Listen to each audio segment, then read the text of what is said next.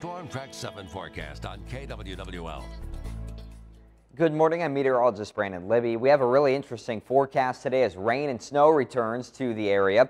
Our threat tracker in the yellow for today as we could pick up some minor accumulations. Travel doesn't look to be impacted though for today.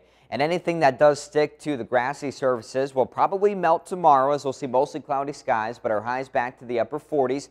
And it's going to be a pretty soggy week as rain does look likely for Tuesday, and we'll have rain chances Wednesday, Thursday, and also for Friday. So a lot of rain here in the forecast. Future track going to show maybe a small window for clearing and some sunshine early this morning, mainly for the northern portion of the viewing area. The clouds, though, will quickly take back over as our temperatures push to the low 40s and upper 30s by about 3 p.m. That's also when we'll start to see this rain and snow mix pushing in. It's going to hold temperatures south of Highway 20, probably to the upper 30s for today. But since we're going to be so warm, I think we start off with some rain showers. But quickly into the afternoon and evening, mid-afternoon to the evening hours, our temperatures drop to the mid-30s. And that's going to transition that rain to a rain-snow mix and then eventually just straight up snow showers around 7 p.m.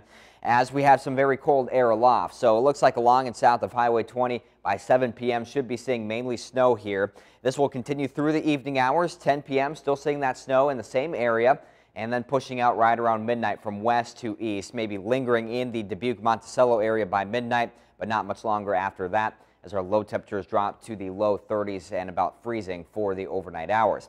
Now again, I think the road temperature is still too warm, so we're not going to see much accumulation on the roads. Travel should be fine for today, but more so the elevated surfaces and grassy areas. Looks like we could see maybe a trace along Highway 20, and then the further south you go, maybe up to an inch of that very wet snow. So maybe something fun to play around in and make a snowman if that snow can stick to the ground. It's a big question mark right now. Otherwise, it's going to be a really soggy week. We dry out for Monday.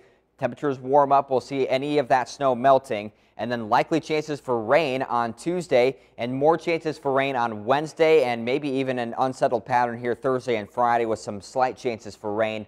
Still kind of working things out for the end of the week. But regardless, we could see over an inch of precipitation throughout the next 7 days.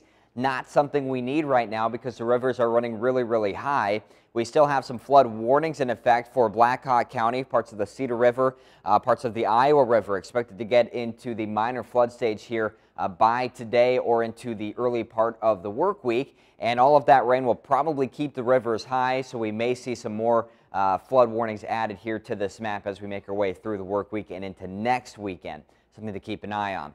Otherwise, for today, looking at our high temperatures, low 40s north, upper 30s south, as we see that rain and snow pushing in.